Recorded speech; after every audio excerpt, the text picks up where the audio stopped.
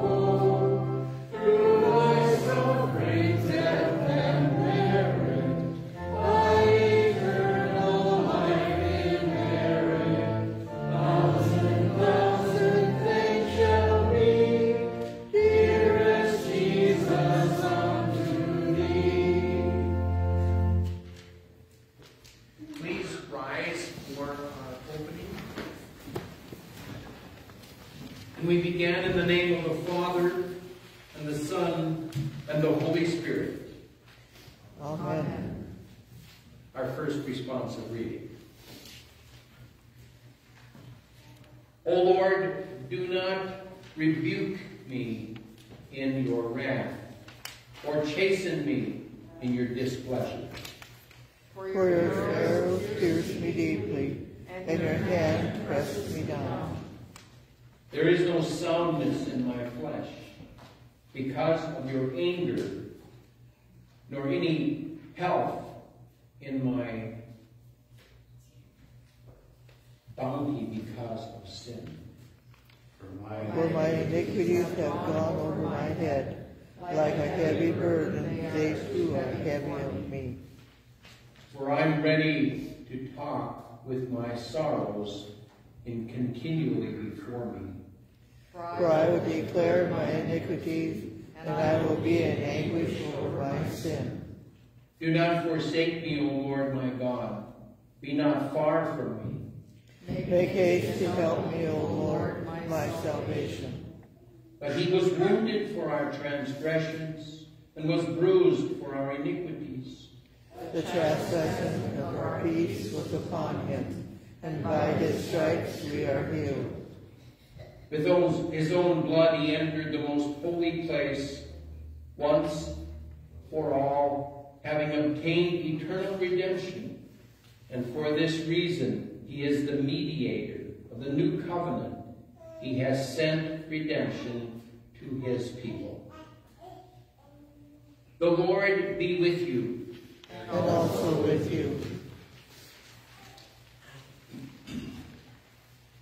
Almighty God, graciously behold this your family, for whom our Lord Jesus Christ was willing to be betrayed, delivered into the hands of sinful men, and to suffer death upon the cross, through the same Jesus Christ, your Son, our Lord, who lives and reigns with you in the Holy Spirit, one God, now and forever.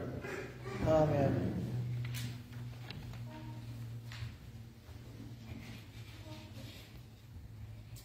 Our first prayer. O Lord Jesus Christ, touch us with your hands, which the sin of the world pierced with nails, and forgive our ignorance. For, Lord, we knew not, indeed, we know not what we did in sinning against you.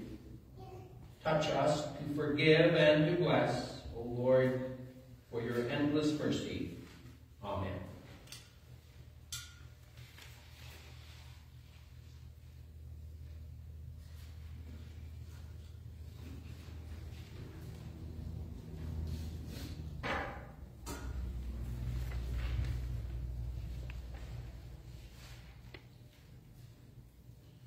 Our first reading comes from John chapter 18, verses 1 through 11. When he had finished praying, Jesus left with his disciples and crossed the Kidron Valley. On the other side there was a garden, and he and his disciples went into it. Now Judas, who betrayed him, knew the place, because Jesus had often met there with his disciples. So Judas came to the garden, guiding a detachment of soldiers and some of the officials from the chief priests and the Pharisees. They were carrying torches, lanterns, and weapons. Jesus, knowing all that was going to happen to him, went out and asked them, "Who is it you want?" "Jesus of Nazareth," they replied. "I am he," Jesus said. And Judas, the traitor, was standing there with them. When Jesus said, "I am he," they drew back and fell to the ground. Again he asked them, "Who is it you want?" "Jesus of Nazareth," they said.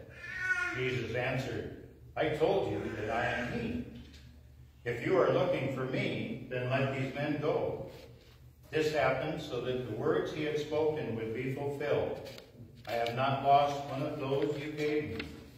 Then Simon Peter had a sword, drew it, and struck the high priest's servant, cutting off his right ear. The servant's name was Malchus.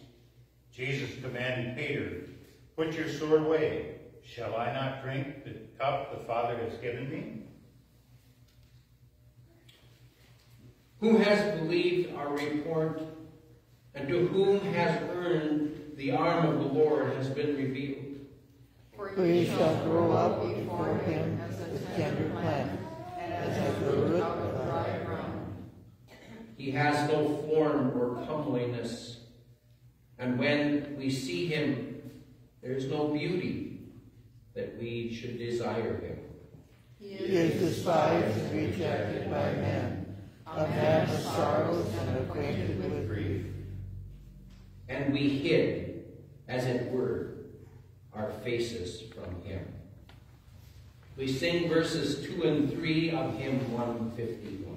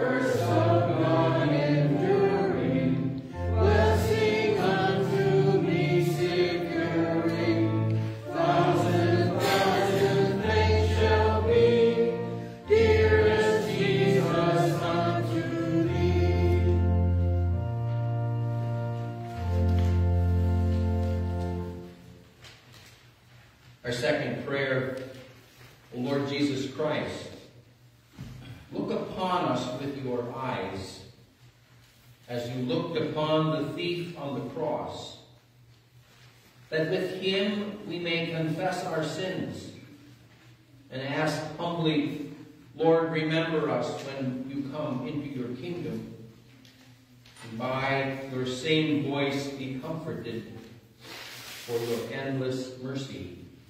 Amen.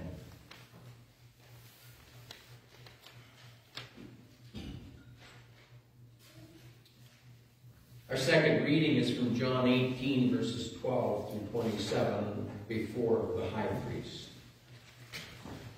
Then the detachment of soldiers with its commanders and the Jewish officials arrested Jesus.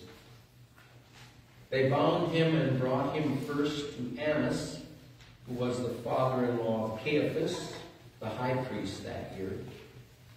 Caiaphas was the one who had advised the Jewish leaders that it would be good if one man died for the people.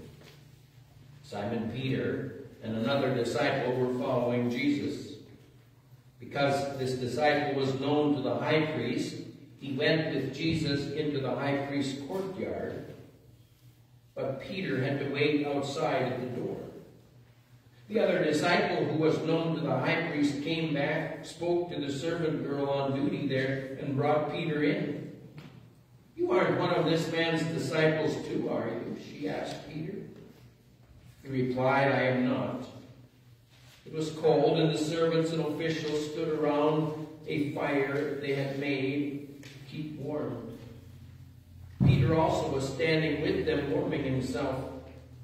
Meanwhile, the high priest questioned Jesus about his disciples and his teachings. "I spoke openly to the world," Jesus replied. "I always taught in the synagogues or at the temple where all the Jews come together. I said nothing in secret. Why question me? As those who heard me, surely they know what I said." And when Jesus said this, one of the officials nearby slapped him in the face. "Is this the way you answer the high priest?" he demanded. "If I said something wrong," Jesus replied, "testify as to what is wrong. But if I spoke the truth, why did you strike me?" Then Annas sent him bound to Caiaphas, the high priest. Meanwhile, Simon Peter was still standing there warming himself. So they asked him, "You aren't one of his disciples too, are you?" He denied it, saying, "I am not." One of the high priest's servants, a relative of the man whose Peter's ear had cut off, challenged him, "Didn't I see you with him in the garden?" Again Peter denied it, and at that moment the rooster began to crow. He was despised, and we did not esteem him. Surely I have borne my griefs and carried our sorrows. Yet we esteemed him stricken, smitten by God, and afflicted. We join in singing hymn 166.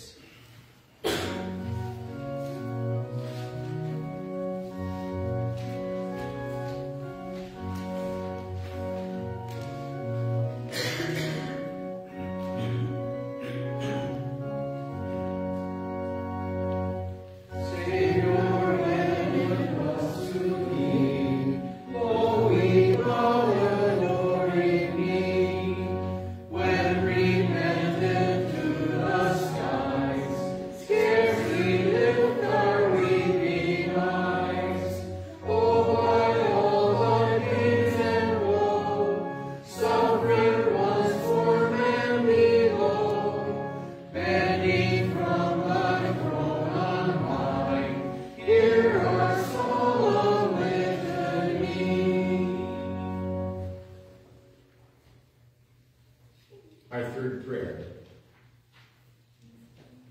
O Lord Jesus Christ, fill us with your love as in your pain you did comfort your mother and provide for her need and gave her both home and son.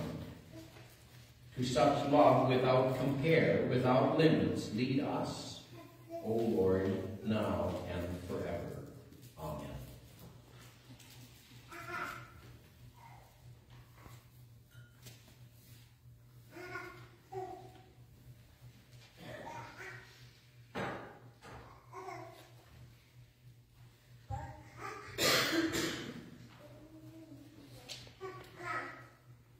Our third reading is from John 18, verses 28-40. When the Jewish leaders took Jesus from Caiaphas to the palace of the Roman governor, by now it was early morning, and to avoid ceremonial uncleanness, they did not enter the palace, because they wanted to be able to eat the Passover. So Pilate came out to them and asked, "What charges are you bringing against this man?" "If he were not a criminal," they replied, "we would not have handed him over to you." Pilate said, Take him yourselves and judge him by your own law. But we have no right to execute anyone, they objected. This took place to fulfill what Jesus had said about the kind of death he was going to die. Pilate then went back inside the palace and summoned Jesus and asked him, "Are you the king of the Jews?" "Is that your own idea?" Jesus asked. "Or did others talk to you about me?" "Am I a Jew?" Pilate replied. "Your own people and chief priests handed you over to me. What is it you have done?" Jesus said, "My kingdom is not of this world. If it were, my servants would fight to prevent my arrest by the Jewish leaders. But now my kingdom is from another place." "You are a king then," said Pilate. Jesus answered, "You say that I am a king. In fact, the reason I was born and came into the world is to testify to the truth. Everyone on the side of truth listens to me." "What is truth?" retorted Pilate. With this he went out again to the Jews gathered there and said, "I find no basis for the charge against him. But it is your custom for me to release one prisoner at the time of the Passover. Do you want me to release the king of the Jews?" They shouted back, "No, not him. Give us Barabbas." Now Barabbas had taken part in an uprising. We continue with the responsive reading. "But he was wounded for our transgressions, he was bruised for our iniquities. The chastisement for our peace was upon him, and by his stripes we are healed. All we like sheep have gone astray. We have turned everyone to his own way. And the Lord has laid on him the iniquity of us all." We continue with verse 2 of 166.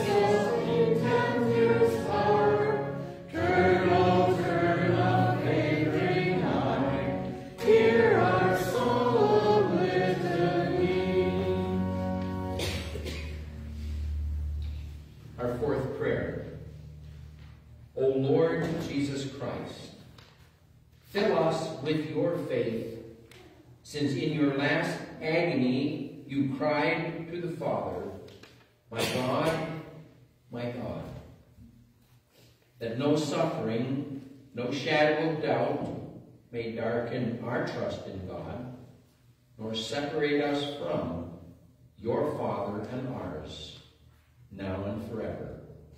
Amen.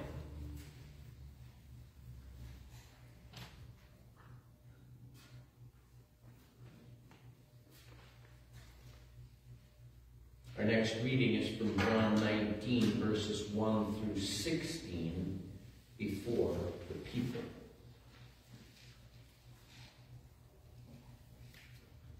Then Pilate took Jesus and had him flogged. The soldiers twisted together a crown of thorns and put it on his head.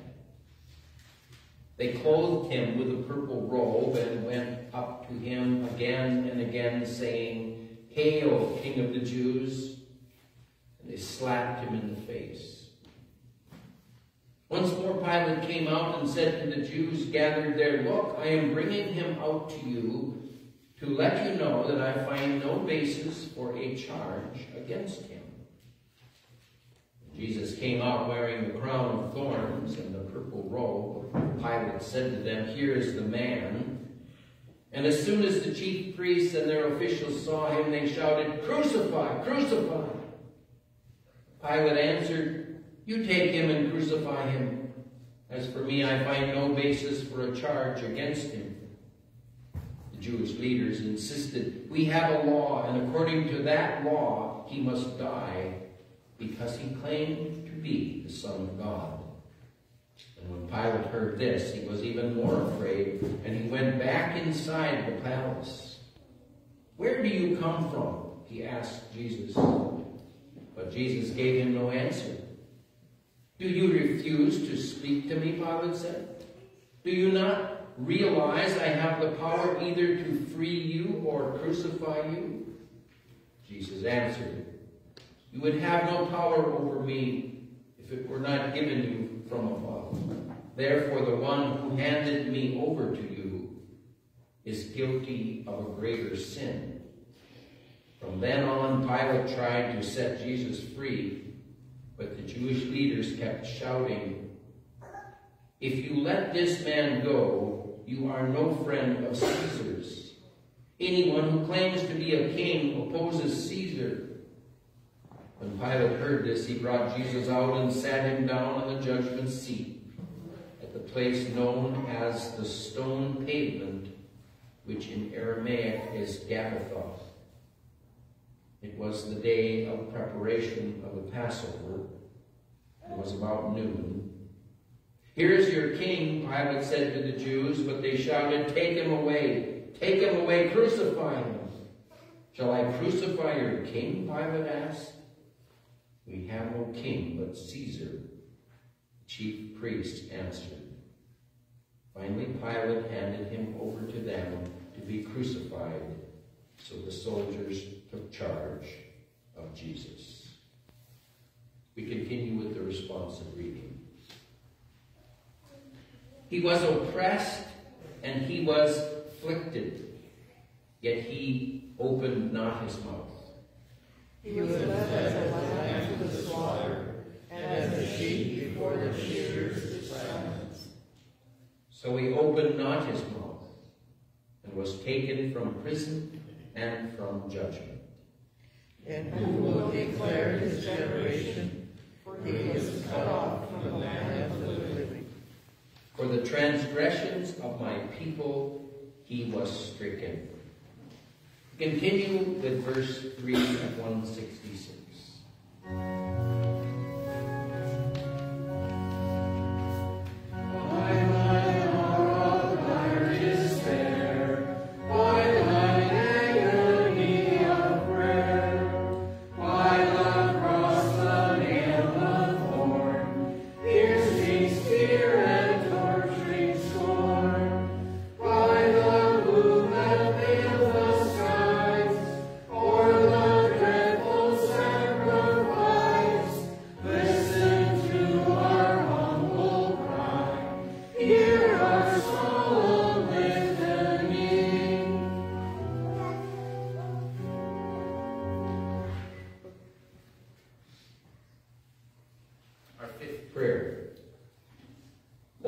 Jesus Christ, lead us to see your thirst as you suffered in your humility, that we might drink from you and never thirst again, but live in your Father's house forever. For your tender mercy. Amen.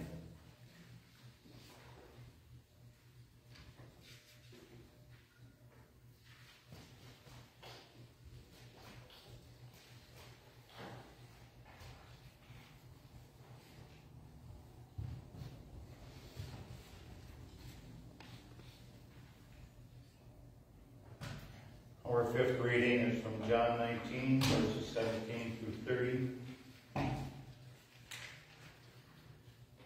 Carrying his own cross, he went out to the place of the skull, which in Aramaic is called Golgotha, where they crucified him with two others, one on each side and Jesus in the middle.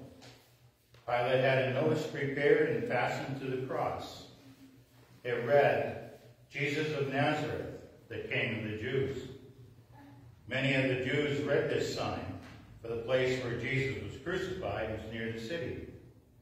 And the sign was written in Aramaic, Latin, and Greek. The chief priests of the Jews protested to Pilate, "Do not write the King of the Jews." But this man claimed to be the King of the Jews. Pilate answered, "What I have written, I have written." When the soldiers crucified Jesus, they took his clothes, dividing them into 4 shares, one for each of them, with the undergarment remaining.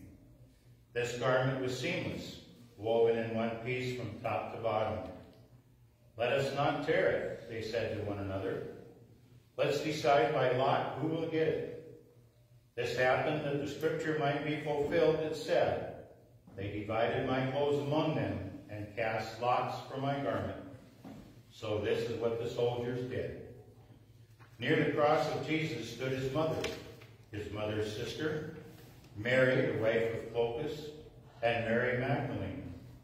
When Jesus saw his mother there, and the disciple whom he loved standing nearby, he said to her, "Woman, here is your son." And to the disciple, "Here is your mother." From that time on, the disciple took her into his home. Later, knowing that everything had now been finished, and so that scripture would be fulfilled, Jesus said, "I am thirsty." A jar of wine vinegar was there, so they soaked a sponge in it, put the sponge on a stalk of the hyssop plant, and lifted it to Jesus' lips. When he had received the drink, Jesus said, "It is finished." With that, he bowed his head and gave up his spirit. Our Good Friday devotion tonight is titled, Name of Wondrous Love, the Alpha and the Omega. In Revelations chapter 22, verse 13, it says, "I am the Alpha and the Omega, the first and the last, the beginning and the end." The Savior applies this name to himself. Consider how we use our alphabet. When someone says, "I have everything in my store from A to Z," they are claiming that they have it all. But when Jesus says, "I am the Alpha and Omega," it is true. He is all we need for our salvation. Our text tonight comes from the reading we just heard, John 19:30, which reads, "When he had received the drink, Jesus said, 'It is finished.' And with that he bowed his head and gave up his spirit. These are your words. They are the truth. Keep us in that truth. Amen." Good Friday worshipers, when the sour wine had moistened Jesus' parched lips, we hear him speak, "It is finished." Not with a whisper of a dying, but a loud voice, so that all might hear, "It is finished."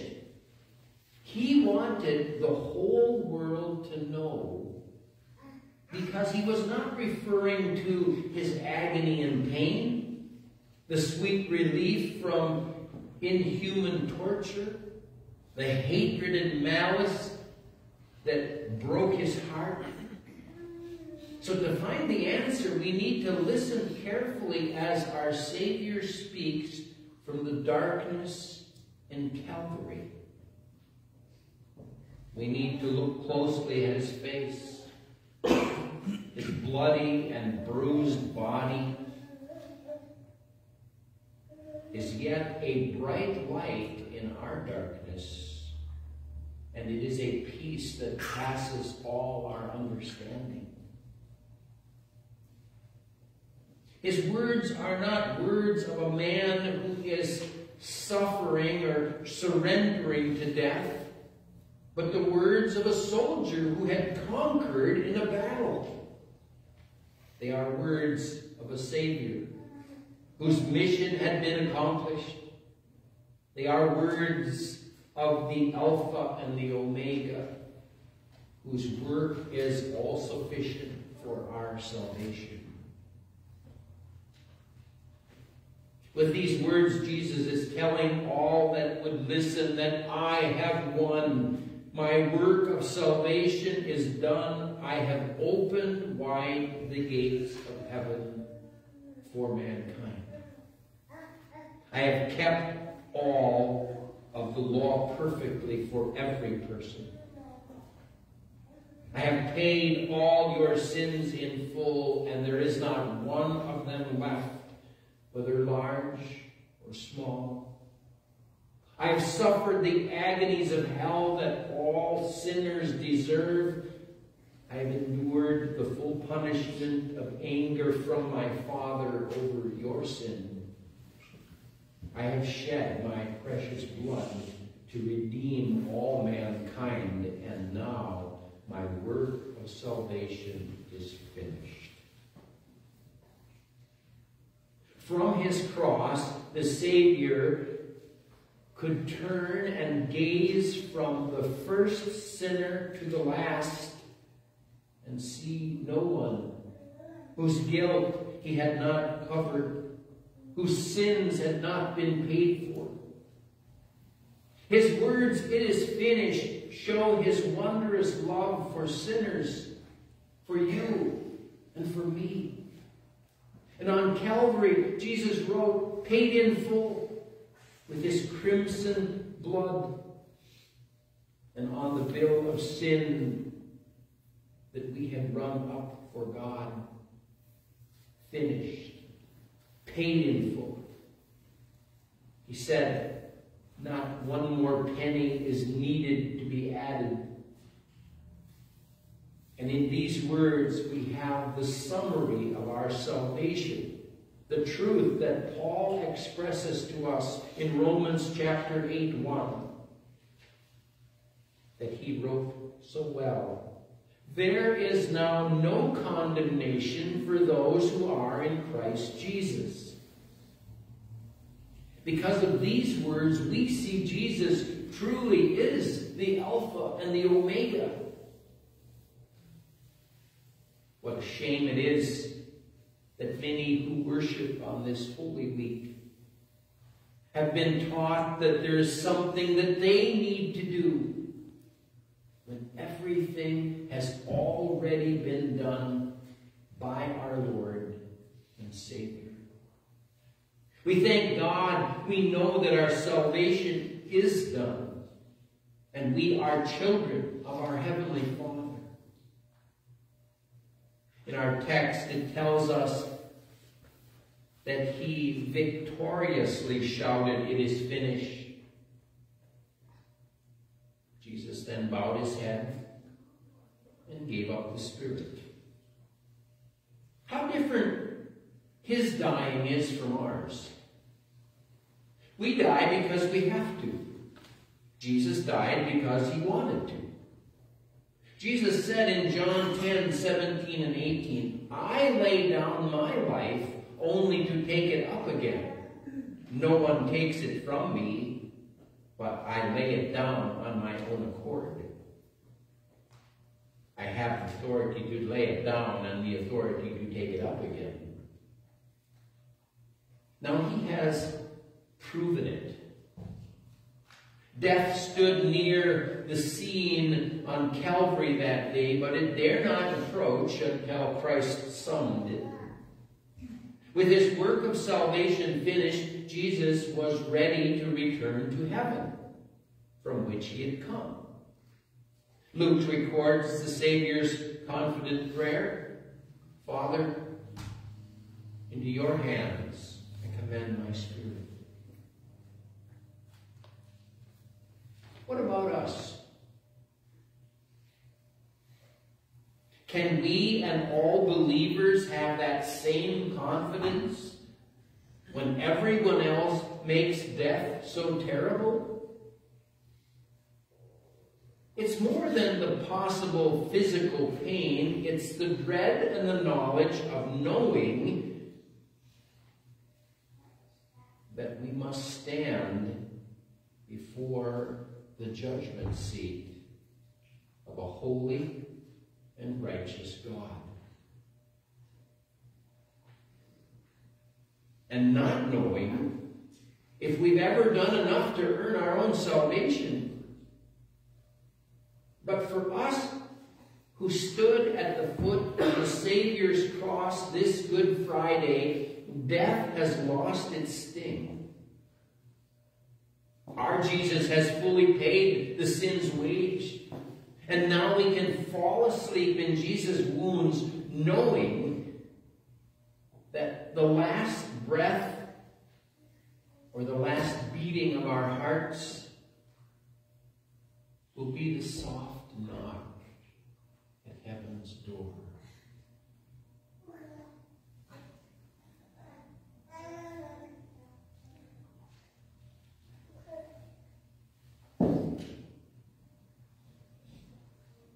And when it opens, we will be home with Jesus, the Alpha and the Omega, the one who is all we need to be in heaven. This Good Friday, as we have journeyed this Lenten season, we now sit beneath that cross. It's our Savior that was dying there. And he shows us how to die. So we as God's children, when we must give up our souls, we are handing them over to the one who is no stranger or an enemy.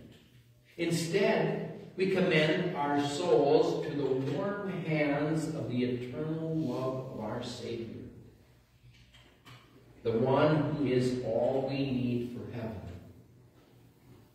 He will cradle us close. He will carry us home to the rooms he prepared for us on that Good Friday cross. And as Easter followed that first Good Friday, so another glorious Easter will dawn and bring our bodies from the grave in joyful resurrection at the end of the world, because of that all-sufficient Savior and his wondrous love that will bring us home to heaven. When Jesus says, I am the Alpha and the Omega, the first and the last, the beginning and the end, we can take him at his word. He truly is all we need for our salvation and all we need for heaven. Amen. May the Lord, in his mercy, keep this confidence in our hearts. Amen.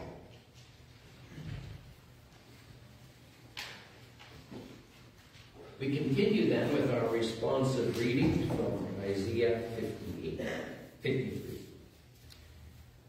And they made his grave with the wicked, but with the rich at his death.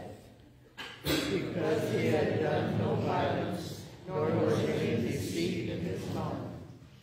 Yet it pleased the Lord to bruise him. He has put on him to grief. When you make his soul an offering for sin, he shall see his seed and prolong his days. And the pleasure of the Lord shall prosper in his hand. He shall see the labor of his soul and be satisfied. Please stand as we sing together beneath the cross of Jesus.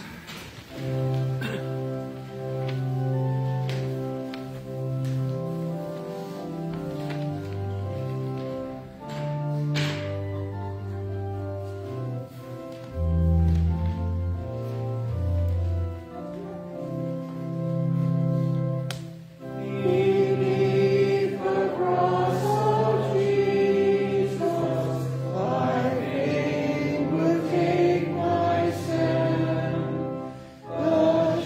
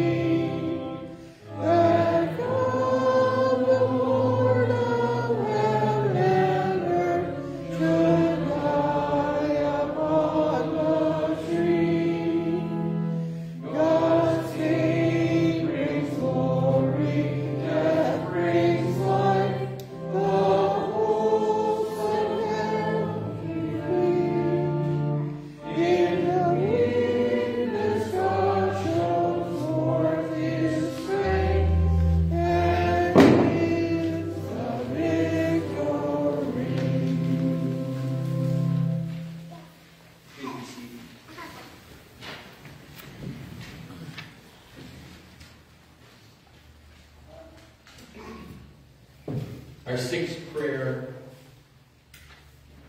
O Lord Jesus Christ, give us your strength as we resolve to do your Father's work and finish it. That morning and evening we live in hope, knowing that your great work for us is completed to the glory of your holy name. Amen.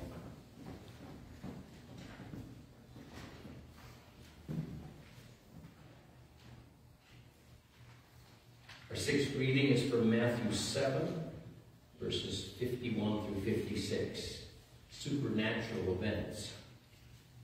At that moment, the curtain in the temple was torn in two from top to bottom. The earth shook. The rocks split. The tombs broke open. The bodies of many holy people who had died were raised to life. And they came out of the tombs after Jesus' resurrection and went into the holy city and appeared to many people. When the centurion and those with him who were guarding Jesus saw the earthquake and all that had happened, they were terrified and exclaimed, "Surely he was the Son of God." Many women were there watching from a distance. They had followed Jesus from Galilee to care for his needs. Among them were Mary Magdalene, Mary the mother of James and Joseph, and the mother of Zebedee's sons. We continue with the responsive reading. By his knowledge my righteous servant shall justify many, For he shall bear their iniquities. Therefore I will divide him a portion with the great, And he shall divide the spoil with the strong. because he poured out his soul unto death, And he was numbered with the transgressors. and he bore the sins of many, and made intercessions for the transgressors. We sing hymn 170.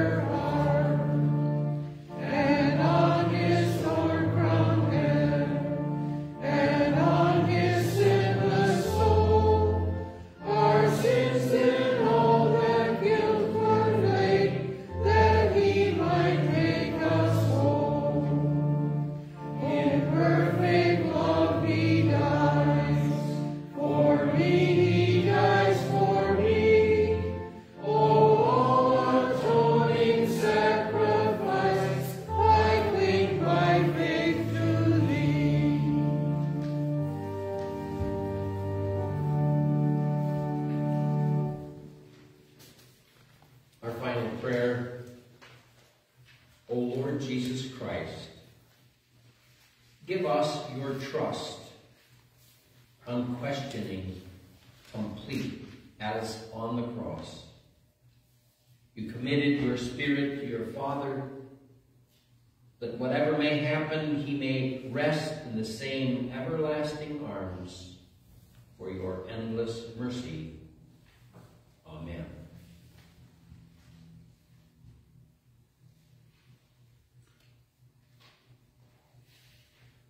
Please rise as we sing hymn 179.